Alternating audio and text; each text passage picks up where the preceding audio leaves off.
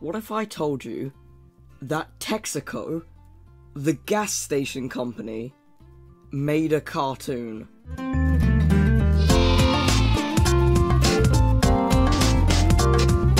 During a 2008 promotion, you could get this DVD by buying gas at a Texaco gas station. Now, Texaco say that the gas purchase was required for safety of children, but obviously, it's just so they can make money. Based on a series of books, this is Hector, the boy with the peculiar imagination. I'm Hector.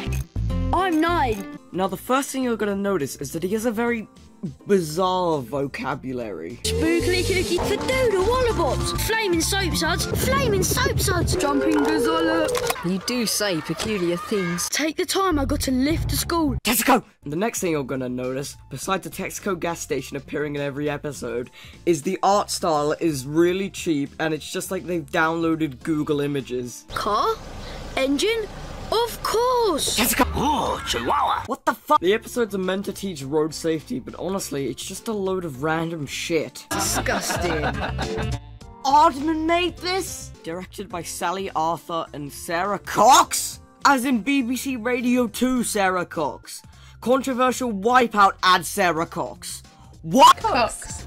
Emma and Gemma, and Emma was, I love how they have to credit an MP3 file. So basically, that's Hector, when Texaco tried to make a cartoon. With fucking Aardman. And Sarah Cox. Cox.